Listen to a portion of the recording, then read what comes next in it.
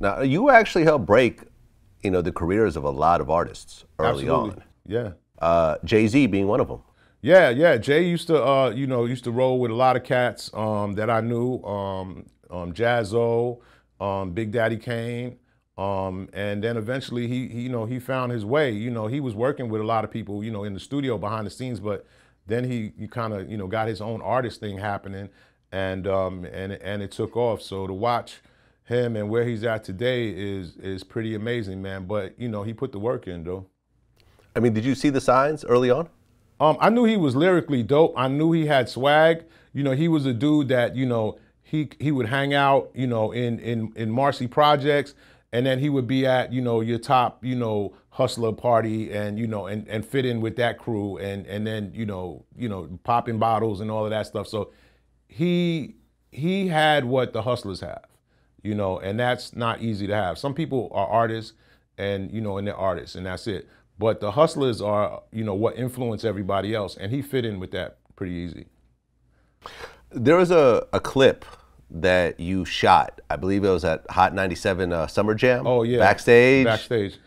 Yeah, and it was Jay-Z along with Dame Dash and Memphis Bleak and whatever. And, it got memed eventually. And it was, the meme was, the moment when Jay-Z realized he was done with these motherfuckers. Right, And it had them just kind of just talking a bunch of shit, and Jay looked like he was just over it. But what was the whole backstory of that particular video?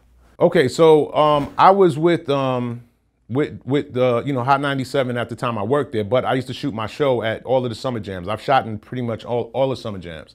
And so we go backstage. Jay-Z just brought out Michael Jackson. Everybody's blown away. Michael Jackson's been there. And I follow him back to the dressing room, which is very rare. Nobody is really allowed to do that. That's how cool, Jay allowed me to have that space.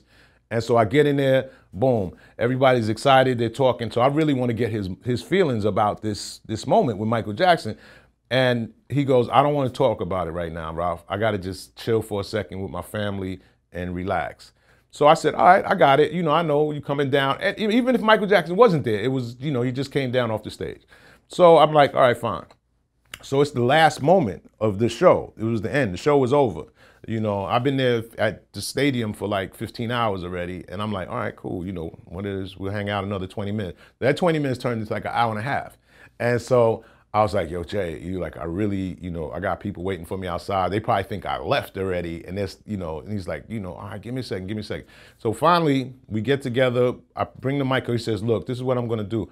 I'm going to let everybody else talk about it, and I'm not going to talk about it. So I'm like, no, that's not what I want. I want you to talk about it, And so he goes, no, let them talk about it. So when we start the interview, I said, well, maybe he's joking. Maybe he is going to talk. And I put the mic at him. He doesn't say anything. And I'm like, fuck. And so he goes, let Dame talk about it. And Dame starts, doing his Dame Dash thing.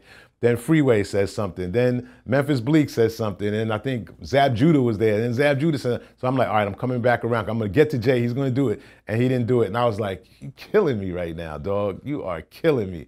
And he knew it. He felt bad about it. The next week, he's like, I feel like talking now if you're ready.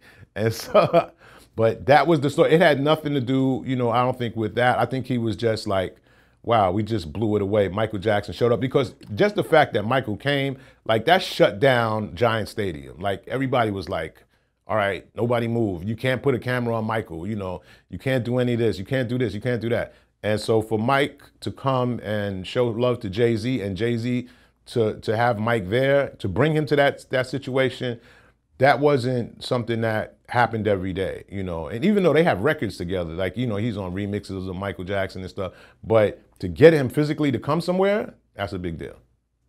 Yeah, it's Michael Jackson. I mean, the greatest entertainer of all time. Yeah. Undisputed. Yeah, like, that was a big deal. That was a Michael Jackson.